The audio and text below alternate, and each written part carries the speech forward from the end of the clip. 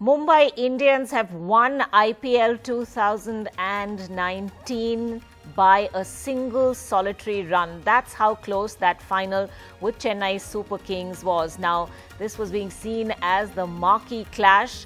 Mumbai Indians finally coming up ahead on that, literally by a whisker, in a game that went all the way down to the wire. Rika Roy joining us at this point with the latest on that breaking news. But also Purva is with us, joining us from Thane, where I'm sure there are a lot of very excited Mumbai Indians fans. Purva, tell us what's happening around you. Yes, absolutely. And what a fantastic match it was. This was the match which was not decided until the last ball. So as they say that the match is not over until the last ball. So I have with me few fans who are Mumbai supporters, and let's just go across to them.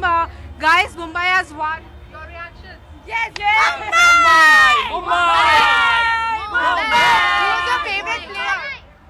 Hardik Pandya. Hardik Bumrah. Bumrah. Yeah, actually he was the one, and his bowling is the one that kind of brought Mumbai back to the... Really. And we will watch IPL match in stadium also. But today is very much more excited and very much enjoying. So you guys have followed IPL this season throughout? Yes. All the matches you have watched? Yes, Mumbai Indians only. Stadium also, but we enjoyed here a lot. What about you? Yes, we enjoyed a lot. Yeah. Right. This was an awesome match. The game was not decided. The game was not decided till the last ball. Yeah. Yes. That's what you have. A lot of disappointed Chennai Super Kings fans also, but they left from the venue. So I just have two of the Mumbai fans only. And as they said that the match was very much not decided until the last ball. So it was a tense atmosphere, and now we just have Mumbai fans left here, and I can't hear much because you can just see how excited the crowd is. All right, Purva, we will come back to you when things settle down and all those very excited fans actually want to talk a little more about the match. But Rika, if you'd like to come in, there were so many twists and turns in this match. Chennai getting off to a brisk start, but then Faf du Plessis losing his wicket very quickly. Then there was that point where Dhoni was run out, and there were all those agonizing moments when the third umpire kept looking at those various angles to see whether or not to rule him out or not, and that clearly may have been a turning point in this match.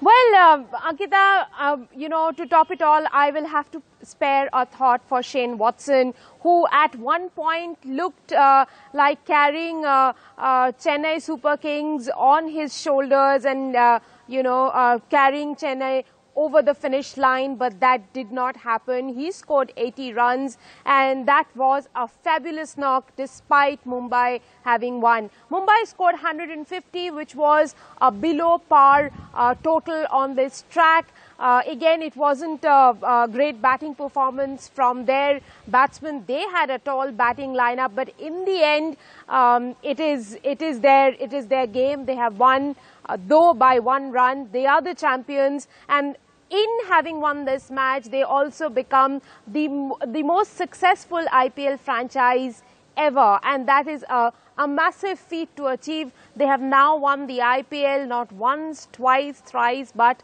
4 times. Chennai Super Kings is the second most successful franchise, now having won this 3 times. Well, in this season alone, now Mumbai Indians have been able to defeat the Chennai team as many as 4 times, twice during the league stage, once during the qualification, and today in the final. We really don't know what happens to Chennai Super Kings when they meet Mumbai Indians, because even the last 2 times when they won the IPL title, Mumbai, they beat Chennai Super Kings in 2013, 2015, and now in 2019. Rohit Sharma's men have been able to achieve that feat once again.